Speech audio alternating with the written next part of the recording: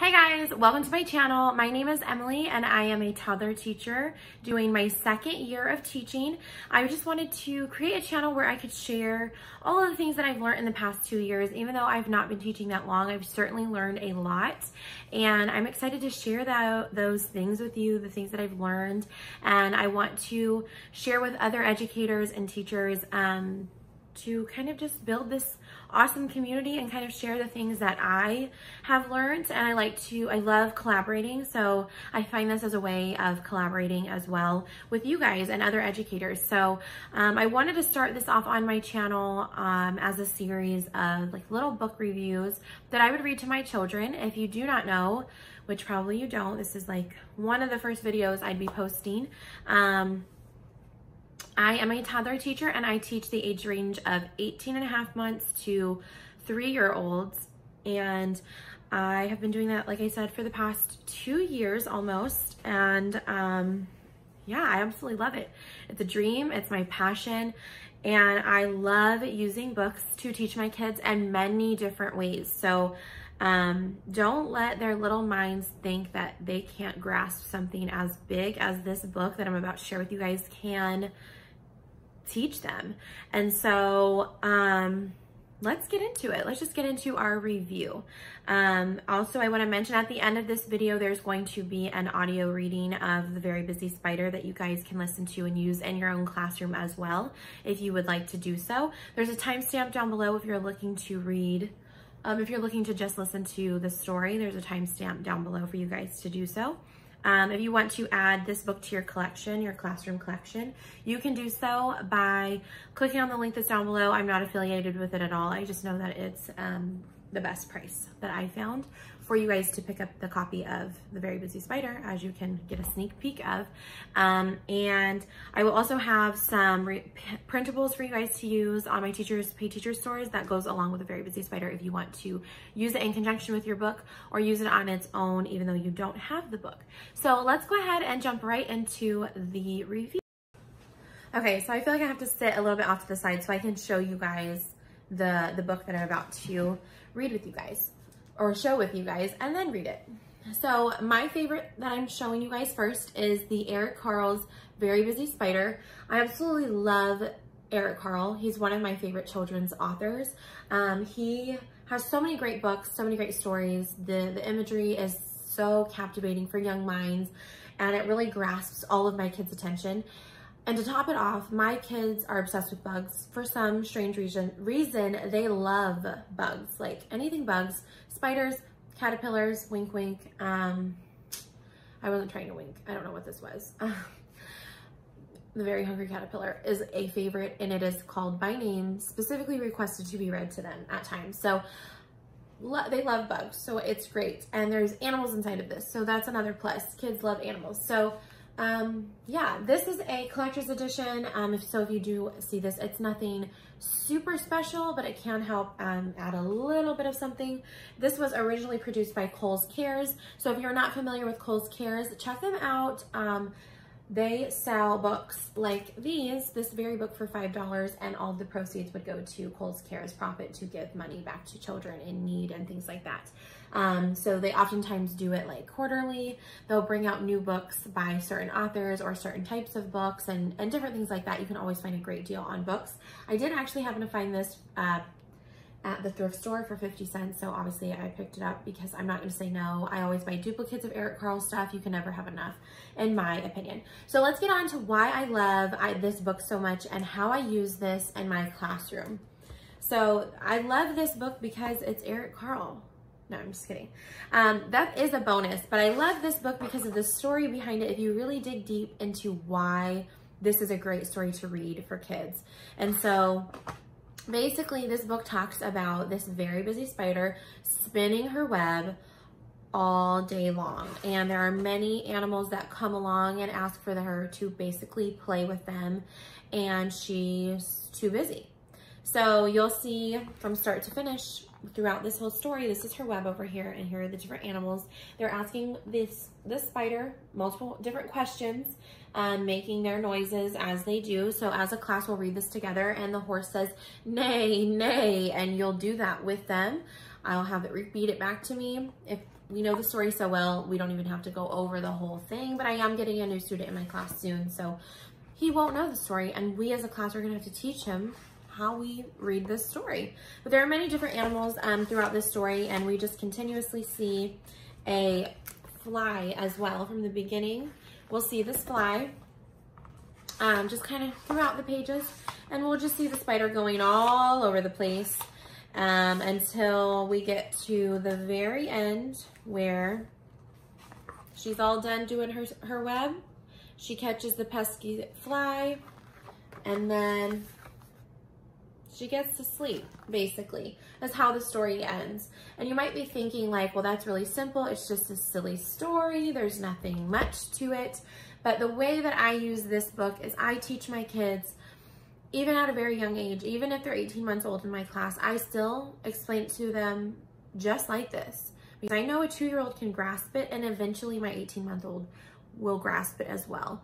If we work on our shapes all day, every day, as much as we can, we're gonna get better.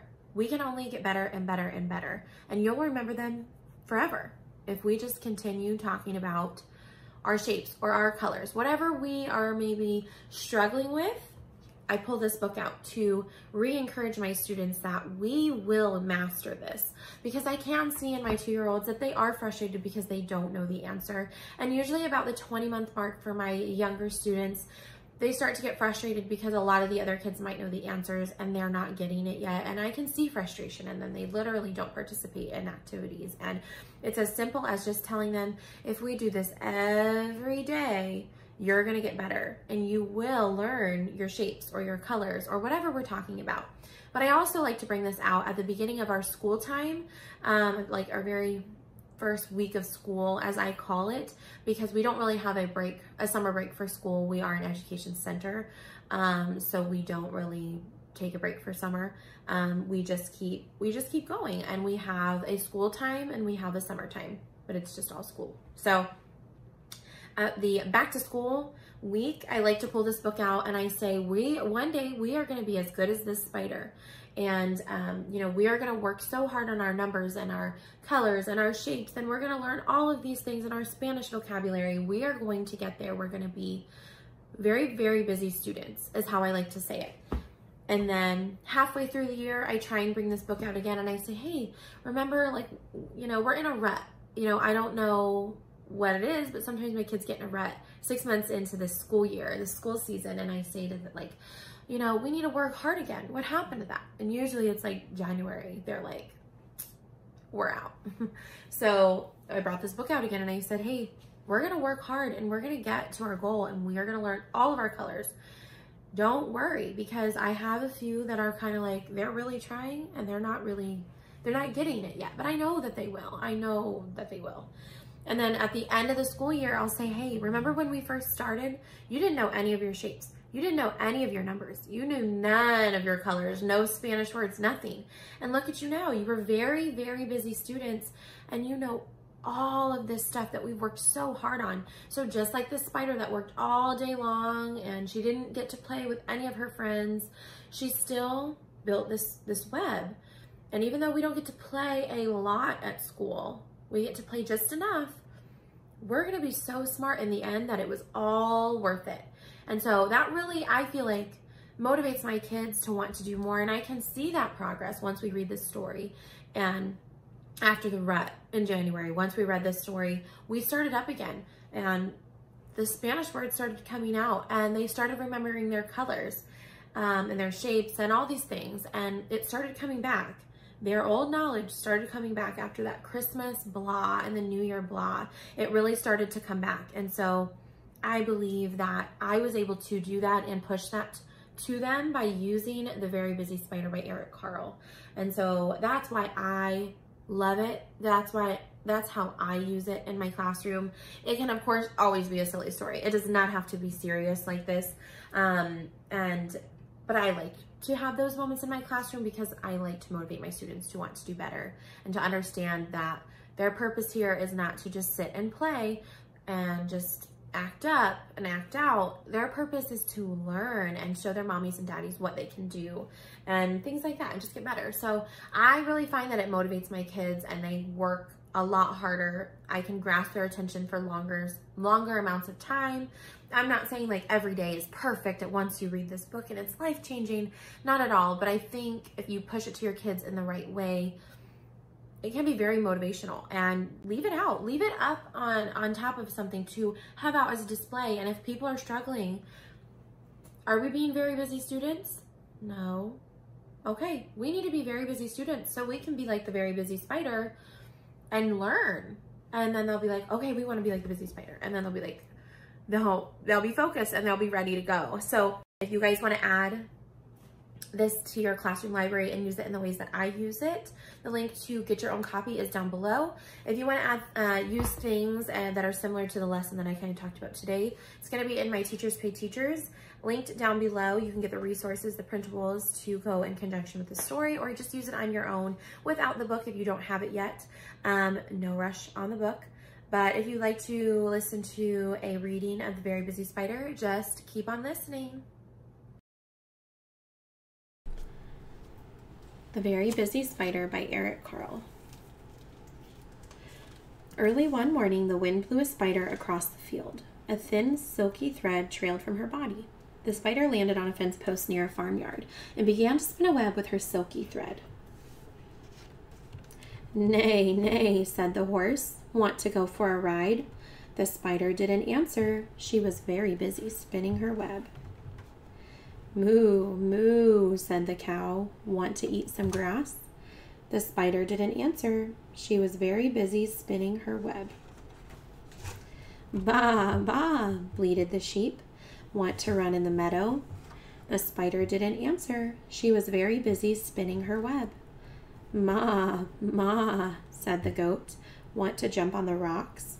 The spider didn't answer. She was very busy spinning her web. "Oink, oink," grunted the pig. "Want to roll in the mud?" The spider didn't answer. She was very busy spinning her web. "Woof, woof," barked the dog. "Want to chase a cat?" The spider didn't answer. She was very busy spinning her web. "Meow, meow," cried the cat. "Want to take a nap?" The spider didn't answer. She was very busy spinning her web. "Quack, quack," called the duck. "Want to go for a swim?" The spider didn't answer. She had now finished her web. "Cock-a-doodle-doo," crowed the rooster. "Want to catch a pesky fly?" And the spider caught the fly in her web, just like that. "Who asked the owl. "Who built this beautiful web?" The spider didn't answer. She had fallen asleep. It had been a very, very busy day. The end.